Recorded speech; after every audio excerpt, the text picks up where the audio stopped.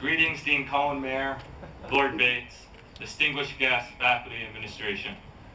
Also, I want to give special recognition and thanks to our families, spouses, and friends who have supported and, of course, tolerated us during our endless group projects, late-night study sessions, and most notably, this period of persistent negative cash flow. Last but not least, congratulations to the Oxford MBA class of 2010. It has been one fantastic year. It's been a privilege to have been on this once-in-a-lifetime adventure with such an internationally diverse, thought-provoking, and talented class. And what an incredible year we've had together. In addition to our challenging and enriching educational studies with Oxford's outstanding faculty, we learned much during our breaks, trekking around the globe, spanning 5 continents where we have been welcomed with open arms from some of the world's finest business organizations as we immersed ourselves in local cultures. We've met and engaged with equally diverse leaders, ranging from George Soros to His Royal Highness Prince Charles, from Sandra Day O'Connor to Shakira. We've shared formal dinners at our storybook-like Oxford colleges with Silicon Valley entrepreneurs, billionaires, social visionaries, captains of industry, and political leaders.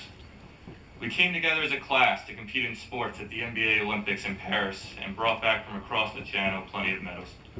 We teamed up to share ideas and launch innovative new companies, contemplated social innovations, and embraced the richness of cultures represented in our class. And yet we did all this while plowing through intense coursework and round after round of interviews. The lessons we've learned both personally and professionally have often been profound and unexpected. Through a series of unlikely coincidences, coming from such diverse backgrounds and cultures, our lives have all crossed for this brief time together, and we learn from one another and challenge each other to be our best. Both the tangible and the intangible changes in each of us during the past year have prepared us for life after Oxford. I look forward to when I stop getting updates on each of you from social media and start getting them from the mass media. In closing, I'll leave you with a quote by the great Chinese poet, Jitao Chen.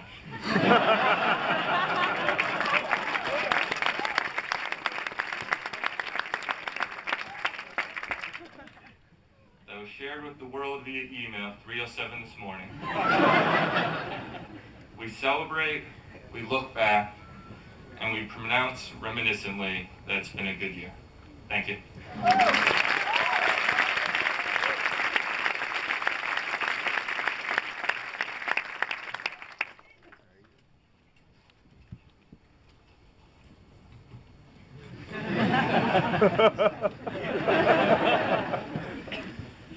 But really, what amazing experiences we have had together. We've come from all over as a class with uniquely personal stories that brought us to this magical place that is Oxford. We've joined from all walks of life here. We are bankers, we are consultants, we are entrepreneurs, we are corporate, we are industry, we are social enterprise.